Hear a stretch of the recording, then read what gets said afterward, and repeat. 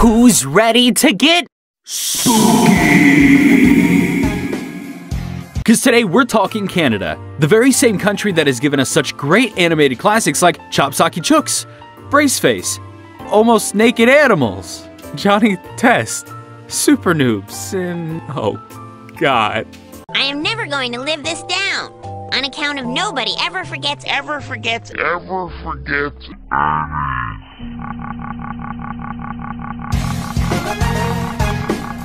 All joking aside, Canada has given us some great cartoons, most of which were big parts of my childhood. And the one we'll be covering today is 16. In the mid to late 2000s, Canada made several attempts to reach out to the teen demographic with shows like Braceface, Totally Spies, Total Drama Island, and of course, 16. While these shows were okay for kids, they did get away with a lot more than they should have. I mean, how many kids shows today openly show characters drinking alcohol or outright saying the G word? It's okay, we're gay. While I still like 16, the episodes we're looking at today isn't a good one. 16. Dude of the Living Dead was the first episode of 16 that I saw, and as a kid, I thought it was alright.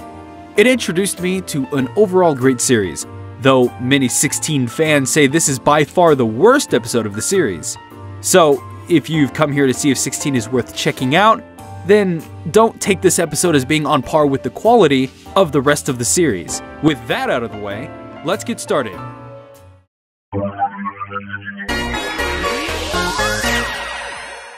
Before we get into the episode, actually, I have to talk about the show's theme song.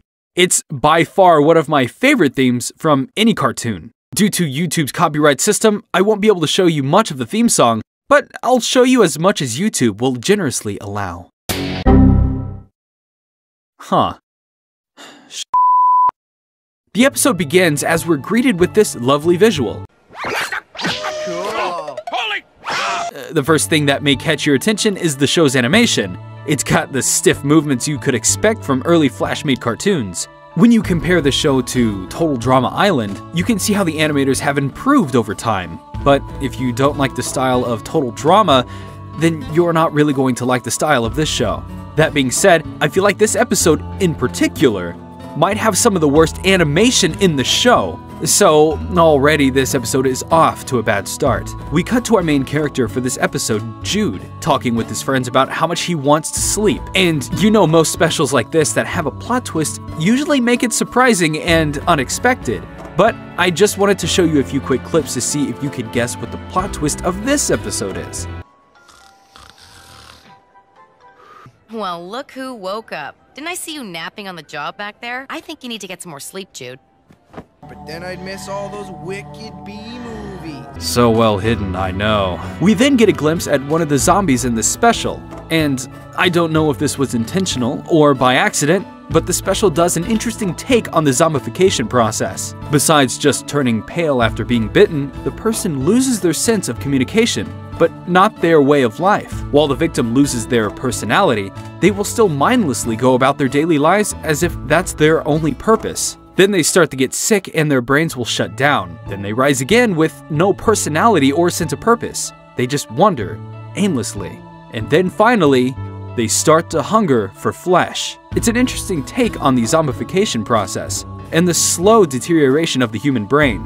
But again, this may not have been intentional, and the zombies are only doing day-to-day stuff for comedic purposes. But I'll give them a pass for it since the special doesn't really have much else going for it. And if you're wondering why I'm more focused on such a minor detail of the overall episode rather than the plot, it's because the plot of this episode isn't that robust. One of the biggest problems with this episode is that it's mostly filler. There are several scenes with the characters just standing or sitting around and talking about the situation rather than doing stuff. Having these characters sit around and talk works well in normal episodes of the show due to their chemistry together, as well as the overall slice-of-life nature of the show. But when you put these characters in a zombie-infested mall, that slice-of-life nature is just out the window. It also doesn't help that the characters' chemistry in this episode is also far more lacking than in normal episodes. They don't work off each other's personality. They just talk about the situation and have reactions to said situation. Heck, even their personalities are watered down in this episode. They just all feel like cutouts of their worst character traits. Jin's narcissism, Jonesy's perviness and Caitlin's obliviousness. Rather than being small pieces of an overall character, they become the defining personalities for this episode. So when you ruin the chemistry, water down the characters, and yet still try to capture the slice of life tone from the normal show, that makes a recipe for a terrible time. But I digress. Let's check back in with the plot. And she's taking off her coat? Now her sweater? Want me to keep going? Canada. Screw censorship. Remember that this cartoon aired in America, and I remember this part being left back in when I watched it as a kid. And what's worse is that they stay on the scene for a full minute, and they actually have the characters sit there and describe everything the girl's taking off in slow detail. Not to mention, this isn't the only peeking scene we get in this episode, but I'll get to that in a bit. But first, this scene. How'd you get the job then? I told them I was gay. Smart. Just let that sink in. We spend a while focusing on all of the main characters going through their normal day-to-day stuff, with people slowly becoming more and more zombified in the background. Nothing of substance happens until we get to the second changing scene in this episode. But first, a word from our sponsor. Wait, you can't go in there. It's okay. We're gay. All of the main characters finally realize that there is a zombie outbreak going on, and this scene far more boring and uneventful than it has any right to be. The characters start getting together and plan to escape the mall, only to then take back the idea and decide to hide out in one of the stores for no real reason. They don't even explain why they won't leave now. They even say that all of the zombies went to one side of the mall, meaning that they could easily escape from the other side. They do end up giving us a reason why the characters can't leave the mall later on in the special, but this change makes no sense given the current situation. Though, this does lead us to meeting who is by far the best character in the special. Don't play games with me, maggot. All of the characters board themselves into an electronics store to watch the news when they discover that one of their friends has been bitten. And when things couldn't get any worse, the power in the mall goes out, leaving them in the dark. So much has happened in this one scene. So how do the characters react to all of this? If you guessed sit around and talk, then you were right.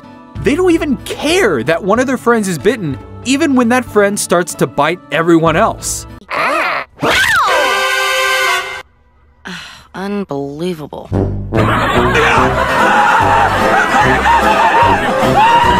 They continue to sit around and do nothing until they realize the zombies broke in and stole all of their food rations. That was some serious suicide sauce. Well, looks like my fan theory about him being a teenage Logan Paul is looking truer. Finally, the characters decide to do something of substance, and not 30 minutes too soon. Half of the characters decide to venture out to the other side of the mall to get the power turned back on. And sadly, this causes the best character in the special to bite the dust. Come on, you undead animals! I'm waiting! They get the lights in the mall turned back on and discover that there are far more zombies than there was before. When they see the news, it turns out that the city had quarantined all of the zombies into the mall, which explains why they couldn't leave. But since we just found that out now, their decision to give up escaping the mall early makes no sense at all. Just when all hope seemed lost, they discover that the zombies have one secret weakness. Lightsabers! But seriously, this character dying is by far the most absurd thing in this episode. But no, the real secret weakness is the hot sauce we saw at the very beginning of the special. So we have a montage of the characters gathering ingredients for the hot sauce weapons, and after a really short battle, it would seem like they won, until they run out of the sauce and get eaten alive. And the zombified girl with the pimple finally decides to pop it, but it's done so slow and gross that I won't subject my viewers to seeing it. Instead, here's a visual aid. Today we're looking at what a water balloon looks like when you pop it. Trigger. But we then learn of a massive plot twist in this episode, and it was all a dream. Holy crap. A plot twist so amazing that they had to spend 5 minutes at the beginning of the episode hitting us over the head with it. And that was 16 Dude of the Living Dead. And yeah, this episode is terrible.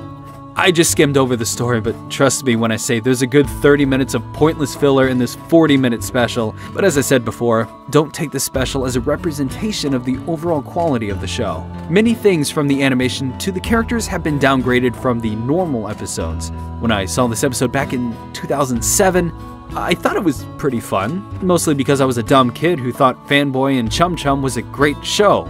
But I also just loved the zombie concept, and the zombie genre wasn't overly saturated in the mainstream at that time like it is today.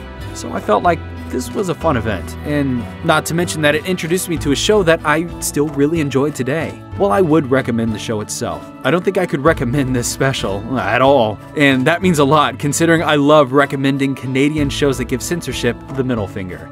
But sadly, even those moments couldn't save this episode. Anyways, thank you guys for watching. Be sure to like and subscribe to help support future reviews on this channel, and I'll see you guys in the next video.